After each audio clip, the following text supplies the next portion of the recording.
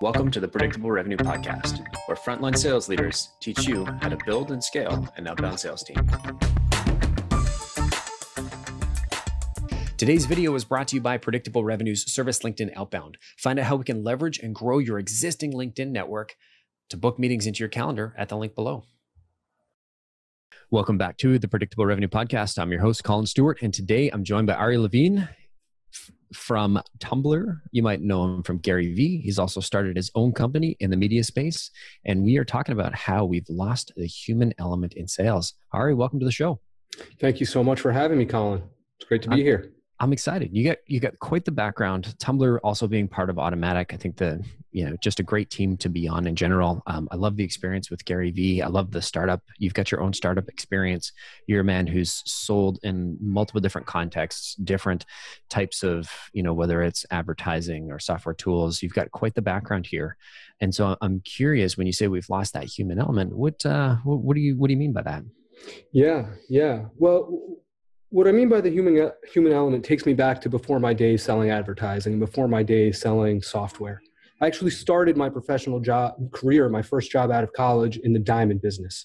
So I was going door to door around the United States, and then I eventually moved to Australia and did it there, selling diamonds to mom and pop jewelry stores. And I spent hours sitting in the back of their stores with them, doing business, trying to understand what they needed, seeing how they reacted to other vendors and other salespeople coming in. And I studied this all day. And I wasn't always successful, right? Sometimes I was sitting in the back of the store and a deal wouldn't happen.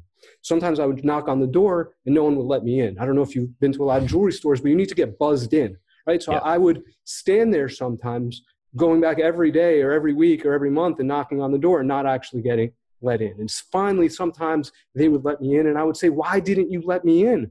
I've got the goods. Here's my business card. I work for a reputable company. What's the deal?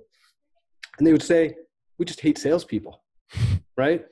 And that stuck with me. And for a long time, I was a self-hating salesperson, right? Even my first time at Tumblr, I was like, let's call ourselves brand strategists so that people aren't resistant to taking meetings with us. We used to joke that we were secret sales. And years ago, I read Daniel Pink's book, To Sell Is Human, and it had a big impact on me. It made me not hate myself for being a salesperson. And what I had seen back then when I was selling diamonds, what I've seen in tech and media, and what I've seen from all bad salespeople that I've crossed paths with, is that they match the word cloud, if you will, that Daniel Pink pulls together in that book. So when asking people to describe salespeople, they talk about things like difficult, pushy is the biggest one, yuck, hard, dishonest, and necessary, right? So this is what we're up against. This is what folks like you and I are up against every single day before we even walk in the door, right? So we have to do better. And we have to think about our consumers first as people. Before we send that first LinkedIn note with no context and the wrong name, before we get on the call without having read anything about the company besides their Wikipedia page, before we press record and read a script and then pass it off to someone else with no context, why would we do these things? The cards are stacked against us. People want to ignore us. They want to dodge our calls. They want to dodge our emails. They want to move to the other way in the conference hall when they see us coming, right? And we know this. And we're people, and we don't want to be sold to in a pushy, yucky, sleazy, necessary we do, right? But annoying sort of way. As sellers, we know this. You could say game recognize game. Sellers recognize, respect, and ultimately try and hire the best sellers that they cross paths with. I've done it. I'm sure you've done it. I'm sure everyone here has done it. I've bought things because I've thought a salesperson was good. Things that I didn't need, things that I didn't want. Again, that may be more from a consumer standpoint, right? From B2B, it's a little bit different. But we know that we can and should do better. And that's how I try and approach everything. I try and approach it as a buyer. So in my job at Tumblr, when I'm working with brands and I'm trying to help them sell to consumers on Tumblr, I try and put my hat on and say, well, I'm this consumer. What does this mean to me? How do I feel? And in a B2B environment, when I'm going out and doing it, I say the same thing. I say, how do I want to be sold to? How do I want my day to be interrupted? How do I want to connect with people? And I've had a lot of roles. I've not always been the buyer. Sometimes I've been the executive sponsor or the influencer or just a homie who can make an introduction, right? And it's been service contracts and ad buying and software investments and all of it. So as a buyer and as an individual in that ecosystem, I've seen all these behaviors. I've had my time wasted. I've been frustrated. And most importantly, for the people who are listening here, I've opted not to buy products from companies based on how I was treated during the sales process, right? Based on the handoff of an SDR to an account executive or account rep, right? Based on an account executive that I'm speaking with ignoring me for weeks. And when I go around them to try and get movement, because I actually want to buy something now, getting nasty emails back because I went around them. Or, this is the worst one. And listen, I know it happens and it's the reality of our world. All of a sudden, I'm in the middle of a conversation and there's an account realignment. So suddenly the person who I've explained everything to and knows everything I'm doing doesn't care anymore, right? Like literally, you could hear it in their voice. They just don't even care, right? Because their goals aren't being aligned with the lifetime value of me as a consumer and the impact that I have on the business. They're aligned with closing a deal and moving on to the next one, which I think is just so broken. So I think that, to make a long story short, and as you can tell here, I'm a talker, right? I think that we've automated. I think we track too much. I think we pass people off in the wrong way. I think what so many people in our space do is so transparent that it puts off buyers. When I was sitting at VaynerMedia and I wasn't necessarily a buyer, right? I would get an email and then I would turn to my colleague and I would say, did you get this email? And they said, yep, I got it. And we'd go down the table and everyone got the same email, the same exact time, as if we weren't talking together, and the response to that isn't, oh, wow, this is someone who's really trying. The response to that is, let's mark this person as spam and make sure that no one from this company gets through our spam blockers again, right? Because it's not thoughtful. It's not human. And when I read sales blogs and I read books, and I've read so many of them, right? I've Spin Selling, The Little Red Book of Selling, Getting to Yes, Predictable Revenue, all of them, right? And there's the basics that we all know, but so many of the tactics that I think are so ugly today or so wrong are being celebrated. I once worked with a company that was obsessed with email open rates on drip campaigns from their salespeople, right? That's a best practice. You want to know if people are opening. But what happens if I told you after 6 months, never got a single deal out of any of those opens, right? There's something inherently broken. We become focused on building a machine and on automating everything and on making it fit into our system that we don't even analyze to what end it's working and how offensive it might be or disrespectful to our audiences, to our consumers, to the people we're selling to. And look, I know people who work at privacy-focused companies who get so excited and share with everyone when an email starts bouncing around an office because they're using pixels to track their outbound efforts, right? Again, it's common practice in sales and using digital media, but it's the antithesis of where we're going as a culture, as people, right? We have new privacy laws. We have ad blockers. Like we have people have said, as a consumer, I don't want this. And then we're saying, oh, but while you're at work, we're going to do all this shit to you right there anyway. And you probably don't even know that we're doing this stuff because there's even less transparency. And I don't think half the buyers out there know about this entire ecosystem of sales tools and sales enablement and books and blogs and the whole world that we're a part of, you and I, right? So we call people opportunities. We dehumanize them. We try and optimize these machines. And look, maybe I'm romantic, right? Maybe I'm romantic about backslapping, handshaking, face-to-face relationship-based sales. But I also know that if these systems can be optimized with software today, then it's only an amount of time between salespeople like you and I are out of jobs, right? So the only future for salespeople is those that are relationship-driven, or even more so reputation-driven, right? That are true category experts, that understand their audience and their industry from multiple different sides, and who think and behave and can interact with their buyers as if they were buyers themselves. It's sort of like all the technologies, Salesloft, Outreach, Salesforce, all the marketing and automation technologies have given us this incredibly powerful Iron Man suit. And we're sitting there in this amazing suit, and we're like, you know what, let's try and use it to sew. Like, Yeah. I don't know much about like the lore or like how dexterous he is when he's wearing that suit, but I imagine that's the wrong sort of tool for that job, right? And I think there's so much, like you said, there's so many opportunities where people are saying, I have a problem, I want to solve it, and instead of saying, okay, is it, you know, sort of people, process, or technology, is like, how do I want to solve this? You jump right to technology. I'm as guilty of this as anybody else, and I work to try and sort of start with the other two. But it's so easy to just say, I have a problem, I'm going to spend $99.99 a month and try and solve that problem. That's right. Look, I think there is a process issue as well. I don't think it's just the technology. I think it's the process and the way we hand things off. And I think there's an interpersonal aspect at play as well, right? And I think that this really has negative impacts on companies over the long term. Listen, to say that automated things and the handoff can't be done well is wrong, right? Like, I'm not saying it's all terrible. I've been sold things through this process and pushed through the sales funnel as a buyer that I've loved. I recently started using the Superhuman app for email. I'm not sure if you're familiar with it. Yep. It was by far, and again, this isn't like big B2B enterprise technology. This is me paying $30 for an email client.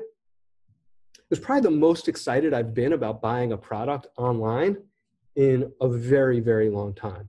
The handoff, the follow-up, the onboarding, right? Like an email app, and they made me sit through 30 minutes of onboarding, and all it did was add value. All it did was make me more excited for them to run my credit card and let me start using the app. So it can be done well, right? And again, we're talking $30 product. We could also be talking $3 million product. Obviously, different variables, different levers, different process. So nothing is one size fits all. And I'm the first person to say that, right? I'm far from a Luddite. I believe in technology. I work in technology. I work in media that's driven by technology. I just think that I see so much bad behavior in the market when I'm buying, right? And I see it from salespeople around me when they tell me what they're doing and how they're doing things. And I think we should all be more human and think of our buyers as people, right? Because when you're making that $3 million enterprise solution sale, it's very easy to forget that like that person is a buyer, that buyer is a person too, right? And they have different things that drive them and different motivators. And obviously we can look at the organizational motivators, but they have personal things, right? Does their job define them, right? Do they have other varied interests? Are they looking for a new job? Are they looking for a promotion? Do they want press? Do they want an award? Again, I sell into advertising, right? So that's a real dynamic, right? Does this person I'm speaking with care about what they're doing, or do they want to get a trip to the south of France in June when the climate and world permits, obviously? Or do they really care about what's happening here? So, that gets me into something I'm very passionate about, obviously, social selling. And because what is that but selling as a human, Totally agree. And I want to ask you about social selling. Interesting parallel. Superhuman. It came from the guys that founded Reportive. Reportive was that cool Chrome plugin that would basically, when you hovered over somebody's email, it would show their LinkedIn profile in your Gmail. They got acquired by LinkedIn for a crazy amount of money long time ago. This is their follow on to that. I remember signing up for Superhuman. It was still in beta. And I was a bad buyer because I bullied their sales team into not going on that 30-minute demo. I was like, listen, I know this. I don't want to do it. At the time I was busy. And so I didn't have the time to invest. But what did I do with the tool? I used it a couple of times, paid $30 a month for 4 to 6 months, and then canceled because I was like, I'm just not using it. I prefer Gmail. And nothing against the tool. And I'm not even sure I can confidently say I prefer Gmail over Superhuman. Nothing against the tool. I think it was just largely my resistance to that onboarding that was probably why I prefer Gmail, because it's old habits, right? Yeah. Look, and it's crazy. They want to sell you, but you have to apply to be sold to, right? So I filled out their form. And I said that I used the Salesforce widget in Gmail, right? So I could track correspondences and opportunities and tasks and all the things we all do. And they wrote back and they said, well, we don't have a Salesforce plugin. And since that seems critical to your workflow, we're going to recommend that you don't buy Superhuman today, but we'll be in touch when we do use it, when we do have Salesforce capability. And at first I was like pissed off, and I was like, what do they mean? And then I was like, screw them, and then I moved on with my life and I wasn't really thinking about it. And then a colleague all of a sudden was telling me about their onboarding experience with Superhuman and the one-to-one demo and coaching and email optimization. And I was like, as a salesperson, I just need to go through this process for that alone. And I wrote back to them and I was like, listen, now I could use the BCC on Salesforce and Gmail. So that's a fine solution for me. Let me in. And then they let me in and it was great and it was wonderful. But I wouldn't be using it the way that I'm using it today, which quite honestly has changed the way I interact with email and my web browser overall, if I hadn't sat through that demo, right? And again, I was looking for that. I was curious about it, so I embraced it and took that as a learning experience as well. But definitely worth it. You should check it out, Colin. Nope, you're muted. This section of the podcast brought to you by Superhuman. No, I'm kidding. There's no sponsor here. We're just, I will check it out again because it does sound super handy. Yeah. So talk to me. Thanks for going on that tangent with me. Talk to me about what does social selling mean to you? You're somebody that's been in the space and a multitude of different angles. Yeah. Look, I'm unique because not only do I believe in social selling, but I sell social, right? Like that's what I do. That's the air that I breathe every day. And whether it's been here at Tumblr, whether it was when I was working with Gary Vee over at VaynerMedia, or I was at a company called Stumble Upon, or a lot of my own clients, we're all in the social media space. So this is what I eat and breathe every day. So I know it very well. But what that means to me really for everyone is it means using social media in 2020 the way we all use social media in 2020, right? It becomes a primary form of communication as a salesperson and again, as a human, right? It's a key tool for education, for outreach, and for reputation building. And it doesn't matter what channel you care for, and it doesn't matter where you are in your career, doesn't matter what type of product you're selling, your buyers are human, you're human, and this is how humans communicate primarily in 2020. So you got to figure it out. You got to figure out how it works for you best. For me, it means the opportunity to have learned a lot about my buyers before I ever tried to sell to them. And I don't just mean, Colin used to, be in a rock band. I mean the industry, right? The business, them professionally. Like what's the mindset of the people that they're selling to? Social media is like a cup on the wall of the world, right? You can go and you can listen to everything and you can learn and you can connect and of course be entertained. And that's what makes today such a unique time in culture, in business culture. Because it means that you can learn and participate in the conversations that your potential buyers are having, right? You don't have to do it to pitch your product in the comments, right? This is where a lot of people get social selling wrong. They're like, I'm on LinkedIn. I send cold emails to everyone all the time. No one responds. Or I'm on LinkedIn. Every time someone posts, I'm like, hey, if you like this, you'll like my business over here. That's not social selling, right? Like you'd be a jerk if you behave like that at a party. You'd be a jerk if you behave like that on Facebook with your friends from high school. So don't do it there, right? You have to participate. You have to add value. You show people how you think, become trusted, right? People talk about consultative sales. Listen, it's about building trust. It's about being a keeper of knowledge and information and having the broader context on the people you're selling to and highlighting the thoughtfulness of packaging all that up that you'd ultimately bring to your clients, right? It means sharing content, whether it's original from yourself or from your marketing team that's creating assets from you, or from a Slack channel where you're promoting good news. It means celebrating wins that aren't only yours, right? And whether that's on your team or other companies or friends or partners or former colleagues, elevating people like that, that's a wonderful thing, right? Elevate people who aren't yourself, right? Social media is, I think one of the fallacies people have is that it's about you, right? Like really it's about the community and the conversations that you can have. Same on the consumer side, same on the business side. we know that CEOs and we know that admins are all using the same tools, are all getting the same information. And that means we have access to the same information. We have access to the same people, whether we want to pull them into our orbits or we can allow ourselves to be pulled into their orbits. So to me, it's not about selling that one product. It's about establishing yourself and what you do over a long term, right? And obviously, you want to hope that the companies you work for invest in you so that you stay there for the long term. And this value that you're creating as an individual seller, right, or as a sales leader extends itself to them. And I'm lucky. Look, I've been selling after my diamond days, right? Though I've sat on different sides from SaaS to agency to media, I have been selling to marketers most of my career.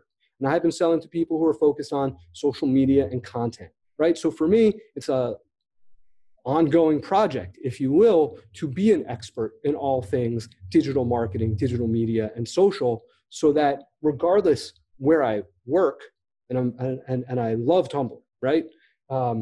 As a user, first and foremost, but regardless where I've worked or where I might work down the road, it's just so important, right? I remember when I was at Vayner and we were talking to potential B2B clients, right? They would come in and talk to us. And this was a couple of years ago. So obviously, I think the market from like a B2B marketing standpoint has caught on to social a little bit more than they had in like 2015. But back then they would want to hear from us and they would say, well, we're trying to drive people to download white papers so we can put them in our flow and have them, nurture these leads for the long term. And I would be on calls with them. And these were like major organizations. And they were like, and I would say to them, all these people are on Facebook, right? We can run ads targeting all of them. You're not even on LinkedIn. You're not publishing organically to LinkedIn, right? Forget the fact that brands are now on, B2B brands are now on Snapchat and TikTok and everywhere else. So I think that in B2B marketing, which ties so closely to sales, we're behind the ball on it. And it all ties together because it's creating leads and it's creating context. And to me, it really is all the same thing. As a salesperson, I'm marketing my company every day when I'm out speaking to clients. I am a touch point for them, and I'm going to impact what they think of and how they perceive my brand. I was reading in preparation for this, I was looking through some of LinkedIn's material on social selling, and they actually have like a social selling index, 0 to 100, but just based on your LinkedIn activities. I didn't know this existed until yesterday. So if some of you are surprised, you can do a quick Google search and figure it out. And obviously this is biased towards LinkedIn, where they said folks with a high social selling index are 45% more likely to get sales opportunities, 51% more likely to hit quota, and 78% outsell peers who don't use social media. So at least per LinkedIn, right? Those numbers seem to be saying something. And I don't need LinkedIn to tell me that, because I'm a human and because I see how we all communicate and collaborate online, especially now in the current world, now more than ever. And if you do it poorly, buyers know the game, right? Every day I see on Twitter, I see on LinkedIn screen grabs with the seller's name blacked out of, look how this person sent a cold outreach to me, and what kind of value does this person think they're creating with this message, right? So you have to think about it. You have to try. And you have to differentiate yourself, right? That doesn't necessarily mean you need to host your own podcast.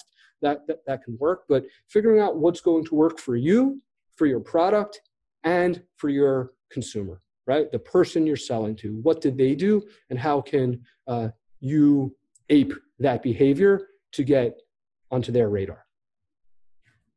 I really like what you mentioned a couple of times about that, the different communities, because I think it's the perfect analogy. And I think the mistake that I've made in the past is not thinking them as communities, is thinking of like YouTube or LinkedIn as platforms.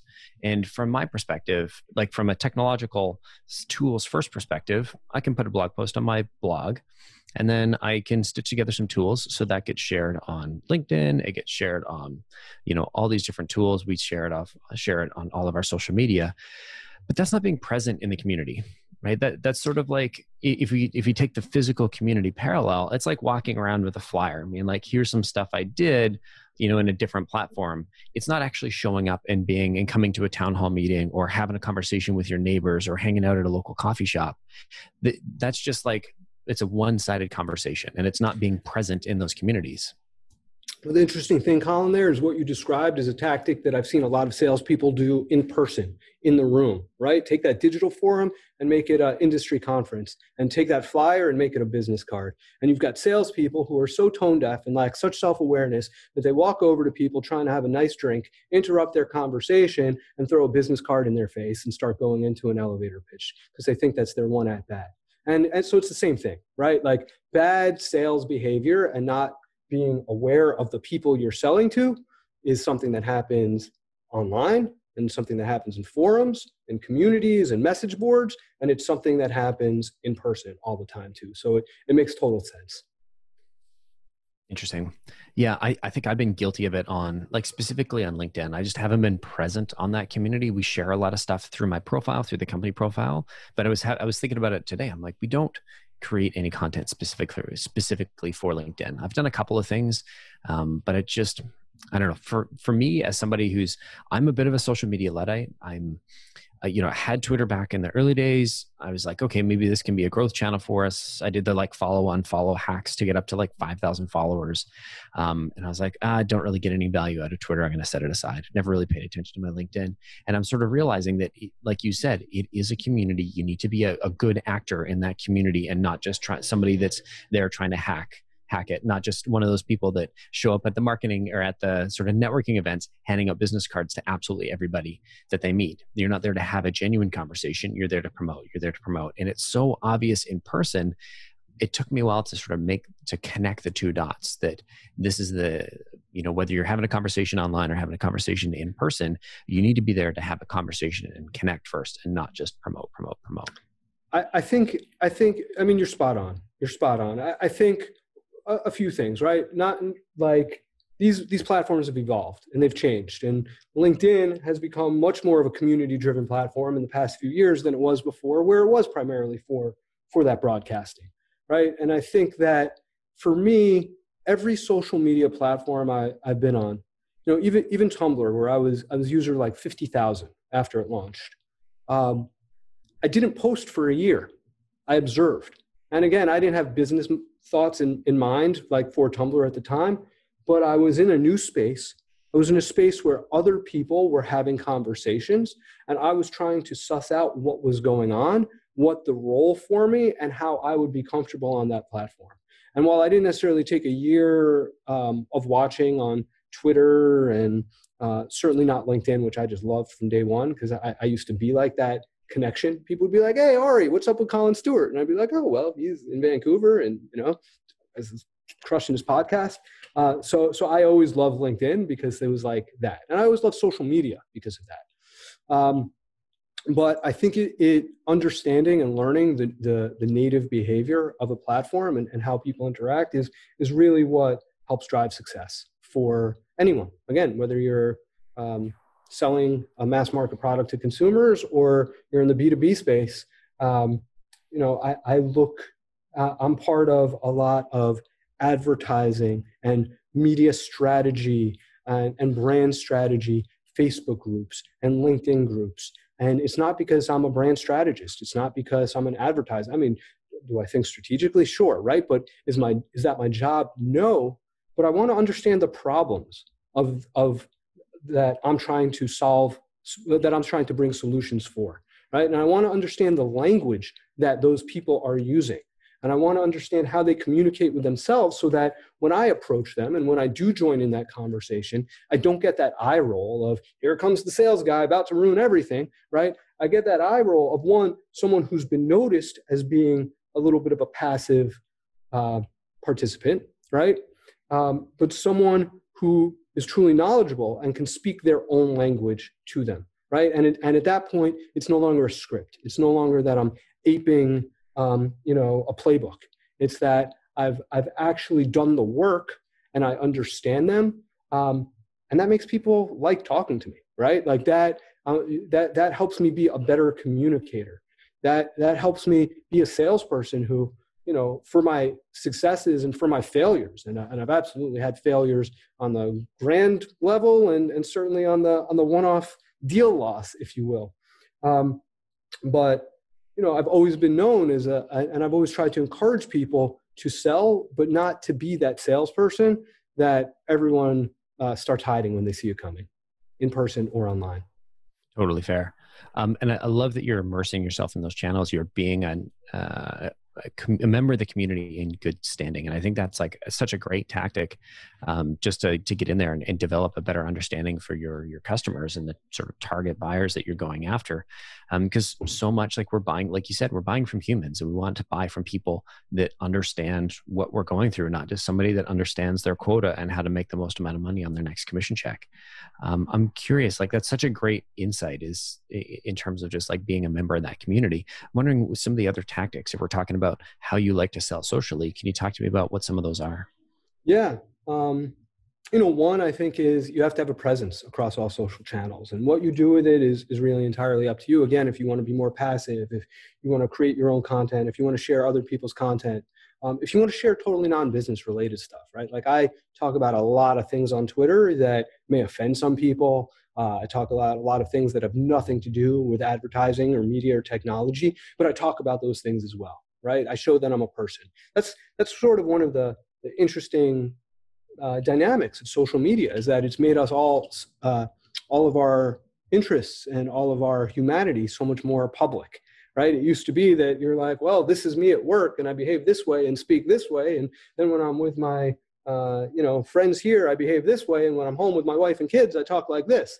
But social media has made it all public, right? So I'm not saying you have to scrub all of your sports talk or your hip hop conversations or fashion or whatever drives you as a person. In fact, I think you should tie those things together, right? Like, I've written Medium posts about how the Beastie Boys, and listening to the Beastie Boys as a 7-year-old, right, or 6-year-old actually, made me a brand loyalist for Adidas, right? Like, the only sneakers I wear are Adidas sneakers. And I talk about that and how that impacted my belief in content and influence and celebrity endorsement and building brand loyalty. I was spending some time going to different events in the cannabis space, right? And some marketing events just to learn about the emerging space. And it wasn't an area that I was selling into, but it was an area that I see is coming and people are interested and people are talking about. So I want to learn. Like, I want to be able to talk to people about these things. And I went on, I don't remember if it was Medium, LinkedIn, like I made a post about that. It was not relevant to my sellers of the company and the product that I was representing that day, but it showed this broad interest, and it showed me to be a unique, different thinking type of person, right? So I think being on the platforms, doing something unique. I did a LinkedIn series. And again, not everyone has to do this. You can go to LinkedIn and share great articles from Tech Meme or Ad Age or the Wall Street Journal or wherever it might be. Or you can add your commentary to it, or you have to be there, right? For me though, I did a LinkedIn series for 6 months. I did about a video every other day or so, on and off. And it was 3 things that I was interested in that day. I called it RE3, right? And I would use the tag ARI3 or A3. And I talked about business. I talked about media. I talked about technology. I talked about cultural trends that I was observing as a consumer of the world, right? And did I hide the fact that I worked for a company and ultimately I was trying to sell their products? Absolutely not. And I would mention, oh, this is Ari from here, from brand X, and this is what's happening.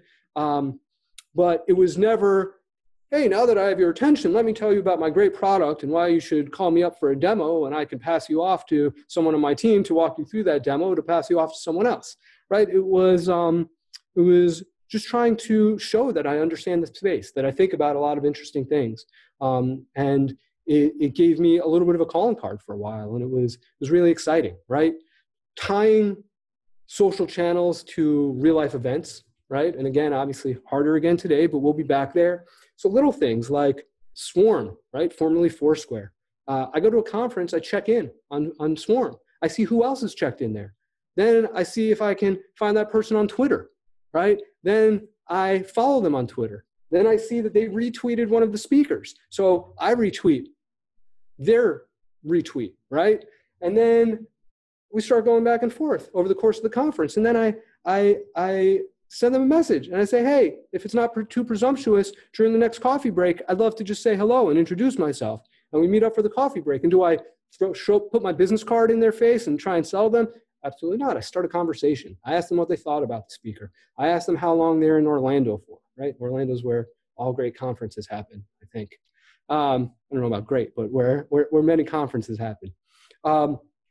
I might blog about an event on Tumblr and share the links out on Twitter. Shoot an Instagram story in the lobby of a client, right? I'm letting other people know this is what I'm doing. It's like showing and telling and sharing and engaging and building momentum and being a part of these things. And people notice it, right? Again, you can't be creepy about these things. You can't be a jerk about these things. It all comes back to self-awareness. Going back to like meeting someone for a coffee in the conference, right? I'll make jokes to them. I'll be like, hey, listen, before we part ways, I got to put on my sales guy hat, and I gotta ask you this. Can we set up a meeting, XYZ? Like, I'm still going for my close. I'm still going to try and push me to do business. That's why I'm there.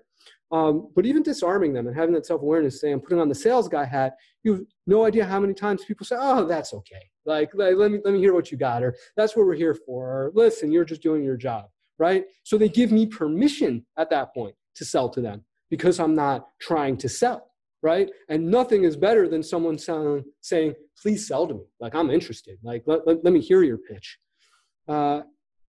Again, I hope I'm not rambling too much, right? But I could go on. It's about reading the room and online, not being a braggart, not being pushy.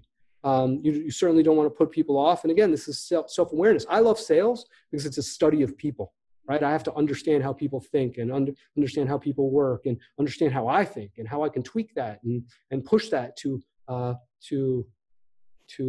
close the deal, right? And it just takes putting in the work and the thought. And I think I said this before, understanding people's drivers and motivators. Social media, and it is really just a tactic. Listen, right? Like, listen to what people are saying. Try and understand their business. Try and understand them as a human as best as you can without kind of being like creepy or stalkerish. Like, I stay away from like looking at people's personal stuff on social media. I think of LinkedIn and Twitter and Quora and Reddit as being more public and more appropriate than being like, oh, I saw your Instagram pictures, vacation looked nice. It's weird enough when you do that with your friends now. So yeah, all those things. Look, just give value, learn, have fun. I love how you ask. Not only did you, and those that are just listening might have missed out on, or probably missed out on this because you can't see them, but I love when you asked, can I put my salesperson hat on? You actually did the motions of like putting a hat on. That's funny. I do the same thing, even at a conference, like, hey, I got a responsibility here. Company sent me here because I am a salesperson in this context. So hats on, let's have a chat. And like, you ask their permission, you get their buy-in to make that transition, which can be an awkward thing. And so you kind of make it a silly, I'm calling it out. I'm asking permission to sell to you. I love that. You like, super valuable. I know you spent some time at Gary Vee at VaynerMedia with Gary. Can you talk to me about, some of the examples of things that you saw that worked that really worked there? Yeah, I mean, look, Gary's written books. Like, he's written jab, hook, right? Like the ultimate idea of, and he really helped popularize that. And certainly a beloved figure among salespeople of giving value, right? Of giving value in every way before you earn the right to ask for something. And Gary is one of the most amazing salespeople in the world, right? And I was very lucky to spend close to 2 years riding shotgun with him and seeing him in so many different environments. And what I saw is someone who really bridges a lot of what I'm saying here, right? Like, there's a reason I went to work for him, and there's a reason why I loved working there, because bridging this like human social divide and remembering that you have to communicate with all people in the way that people communicate, right? On social, in person. the ability to read a room and understand what people want because you have that knowledge, because you do that research. It's just all about adding value, right? Like that's such a Gary thing to say, but it's really just about adding value, and it's about looking to help people, right? It's not just putting out, YouTube videos. It's about helping people find jobs. It's about connecting people to investors. It's about building relationships and playing a long game in your career and when building your business. That makes all the difference. Beautiful. I'd love to get deep into, we've talked a lot about some of the, your thoughts, your beliefs on social media. Let's get into sort of dive deep on some of the tactics here for a minute. You talked about sort of reading the room. Talk to me a little bit about how, if somebody's listening here and they're like, hey, I'm not sure how to do that, or I'm not, I haven't done this before. Maybe it's not a strength of mine. How do they go deep on this one?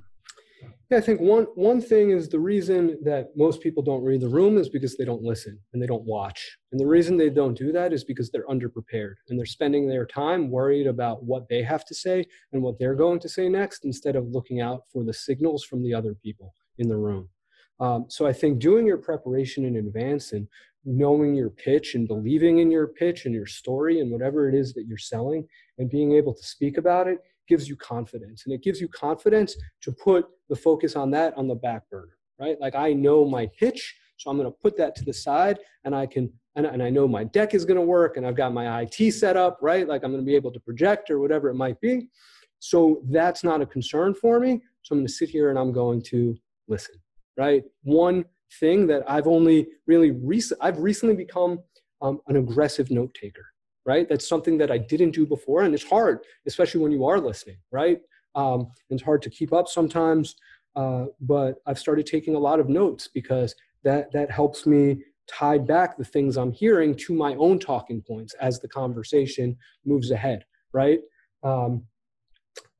So that's just one way, right? Like, listen, there are people who are just innately good at reading a room and understanding people. And I understand that it's not everyone, and I understand that that's just not everyone. But I think there are things that you can do to help you better understand that. And so much of it comes to doing the work before you even get in the room. I love that. One of my favorite books, and I probably reference this more than any book, even Predictable Revenue on this podcast, but Never Split the Difference. And they talk about going into a negotiation and you fall to your lowest level of preparation. And it's the exact same thing, whether you're going to a conference, you're going on a sales call. If you don't have that unconscious competence surrounding what you're going to do, you're going to be thinking about it. And when you're thinking about, oh, my projector, my keyboard, my this, my that, you're dedicating precious brain cycles to the technology and the tactics as opposed to the people. And it's a distraction. It pulls your brain away from what you need to be focusing on. Yeah. I mean, it's almost a cliche in like the tech world at this time, but people, whether it's Steve Jobs or Mark Zuckerberg, talking about wearing the same thing every day. It's just like one less thing to think about so you can focus on your actual goal and what you're actually doing. So I think it carries over outside of sales as well. But who are those folks? But some of the, Steve Jobs, one of the most brilliant salespeople also of all time. Totally agree. That was not that I'm trying to emulate Steve Jobs, but I remember reading that and I was like, that's a really smart idea. And I think I bought like 8 t-shirts, like nice t-shirts that I just kind of rotate through. So I never have to worry about like what I'm wearing on the podcast. It's one of those 8. And a bunch of them are the same color. And so I rotate through like 3 different color of the same shirt. I've got 6 of these same like button downs that I'm wearing right now. And listen, I've got plenty of other stuff also, but like, it's just one of those things. You also get to a certain age where you're like, I found something that worked. I'm good. Totally. Like there's more important shit to worry about. 100% agree.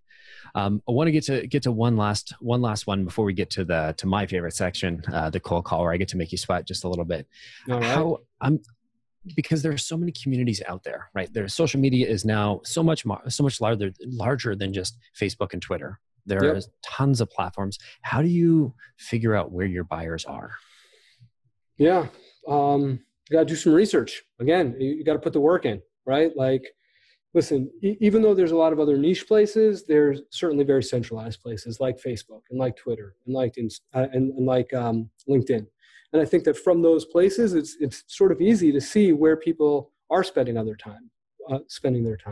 I think it's knowing your audience overall, right? Like it's not necessarily about me saying, well, I'm trying to sell to Colin, so let me figure out everything Colin does online. It's about saying, I know I'm trying to sell to people in, let's say, ad ops, advertising operations, right? I want to sell them some software. I know, because I'm in this space and I talk to a lot of people, that there's an incredible ad ops community on Reddit, right? Where people go so deep. So it's something you have to know. And then I can go there and then I can look. And then I could see, oh, well, is this person there? Or I could use that information to go back to Colin or whoever, buyer X might be, and share a tidbit of information. Maybe they don't know about that conversation that's happening on Reddit. That would be so relevant to them. That's going to be a lot more exciting than, the TechCrunch headline that every other seller is sending them, right? It shows you did the work. It shows you understand their space. And you're giving value. You're not just giving them that article. You're actually handing them the key to a new place for them to learn and explore. So you got to do the work. You got to be active on these platforms yourselves and figure them out and see what's trending and see what's interesting. And you got to live it, right? And you got to, and this is hard. I'm very grateful, right? I love my job. I love selling advertising and building the business at Tumblr, right? I've loved most of the jobs that I've had. So I've been very happy to sell those products and to help those companies grow and to do my part. And I know that's not the case for everyone, right? But the truth is, that's the part of it where if you're going to do it, you got to at least fake it, right? Like, because that's just what's going to make the difference. And I think that as a salesperson, as a sales leader, you want to be invested in the success of your company, right? It's not just about you and hitting your quota and your team's quota. Don't get me wrong. That's very, very important, right? But it's about what is the impact as me, as a cog in the marketing machine, because I am a public-facing touch point for my brand that impacts us over the long run. And maybe if you dominate your industry, you can get by for a long time with bad salespeople or with disrespectful salespeople or thoughtless salespeople. But over the long term, that'll hurt you, and it'll hurt your brand, and it'll hurt your business. And this is all tied to so much more, right? It's tied to hiring, and it's tied to culture, right? Which obviously can be a little bit cliched, but it's real, and it's tied to everything you do in your business, right? Sales isn't a discipline that sits by itself. Sales is an arm, a strong arm, right, of a larger body that's trying to get to a specific goal. Of course. I'd love to just wrap before we get to the cold call. Can you share what are some of your favorite little social niches that you're hanging out in right now? Yeah. So I'm a big hip hop fan, right? So I'll go anywhere where there's great underground hip hop and 90s hip hop, and that's still places like SoundCloud, right? You can still find a lot of great stuff. That's a lot of great blogs. I lived in Australia, as I mentioned before, so I spend a lot of time diving still into Australian hip hop and some of the blogs around that. I mentioned Facebook. Like some Facebook groups have been really wonderful, learning more about strategy and how people approach strategy and think about it. Strategy specific to advertising and to marketing. I mentioned that ad ops on Reddit. That's a super cool place to spend time. And then Tumblr, right? Like, got to put my sales hat on, right? Like Tumblr. There's just as someone who's passionate about internet and internet culture, Tumblr always has been and continues to be sort of the wellspring from which internet culture comes, right? Across music, we have a long thread and long history of emerging artists coming up. We have photographers and writers and visual aesthetics and political movements that all come up. So, even now in 2020, even though we've been around for a while, we're still very much countercultural and underground. And there's no better place to spend some time if you want to know what is going to seep into the mainstream culture, right? Whether it's business or otherwise, in 6 months, a year, 2 years. Very cool. I'll definitely check it out. I remember having a Tumblr and a StumbleUpon account like way, way back in the day. Back when StumbleUpon was like, I think it was one of the first social networks. I mean, it's up there with like MySpace and Friendster and all that. Yeah. I mean, listen, it was that similar era, but what differentiated it then, and also, again, not to keep my sales hat on, but from a Tumblr perspective also, is that they're both interest driven, right? Like Friendster and Facebook and Instagram, they're very much based on who you know, right? StumblePalm was about finding cool things online, right? And what you were interested in. Tumblr's about finding those cool things and sharing them and collecting them and curating them. And they're very different ways of thinking and behaving, right? Not like just who I am, but also what do I care about? Beautiful. Thanks so much, Ari. Let's get to the cold call part of this. So as we transition, talk to me about who am I? Like, who's your target buyer? What's my role? What kind of company do I work for? Yeah. I mean, it's funny you call it a cold call. I don't think I've actually had a phone on my desk in 15 years, right? So it's been a long time since I've actually made a cold call. But ultimately, look, I'm selling to marketers. So whether you're a CMO of a large brand, or whether you're a brand director or a media buyer on their agency, or a head of digital at their agency, or whatever it might be, you are someone who is responsible for managing the brand's presence on the internet. Cool. All right, you ready for this? I'm going to do a ring ring, and then we're live. Yeah. All right, ring ring. Hey, this is Colin. Hey, Colin, what's going on, man? This is Ari from Tumblr. How are you? I'm good, man. How are you? I'm doing well. Happy Friday. I know it's a little bit late in the day, so I just want to check in. Do you have a few minutes to chat? I get 2 minutes. I'm just heading into a meeting, though. All good. I'll only take 2 minutes of your time, and if you're interested, I'm happy to continue the conversation later. I just wanted to ask before I get started, are you familiar with Tumblr? I had an account a few years ago, but I haven't logged in recently. Got it. All right. Well, let me just give you a quick spiel and tell you a couple things that I think you should think about. We're a blogging platform and a social network in one. Really, we're the best part of the open web, paired with a dashboard, like an in-stream feed, if you will, that delivers a stream of internet awesomeness based on users' passions and interests, right? So a little bit different than your typical social platform, which is driven by who you know. I know the predictable revenue as a blog, and I checked it out. You've got some great long-form content out there. And I saw your links to other social platforms. So you obviously get the value of content marketing. You obviously get the value of social media. So since you haven't yet, unless you're working on something on the DL, consider building a presence on Tumblr. I want to let you know a couple things quickly, just so I know. Have you considered building a presence on Tumblr? It hasn't been on my radar. Oh, good. Cool. Well, look, 3 things. You could post anything to Tumblr, right? Video, infographic, long form, GIF, of course, or even a podcast, right? Put it in a centralized hub that looks and feels just like your brand, even using a custom URL.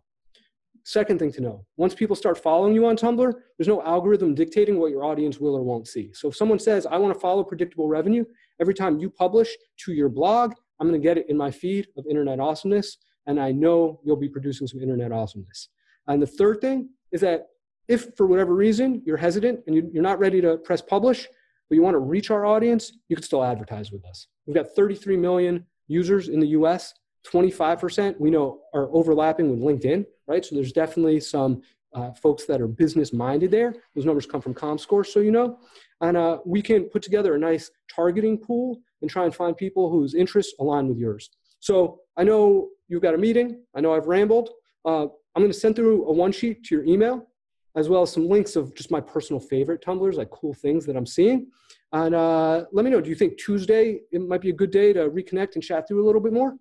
Tuesday sounds great. Awesome. I'll send that email out, and have a great weekend. Appreciate your time. Thanks, Ari. That was great, man. Thanks for coming on the show. That was super interesting. Really cool to hear about like my one biggest complaint that I hate about Facebook and some of these other platforms is the algorithm, like just dictating what content you see. So super cool. I'm definitely going to check it out. Awesome. And when you're ready to onboard to Tumblr, let me know and we'll give you the VIP treatment. I appreciate that. Anytime. Thanks for having me on. Sorry.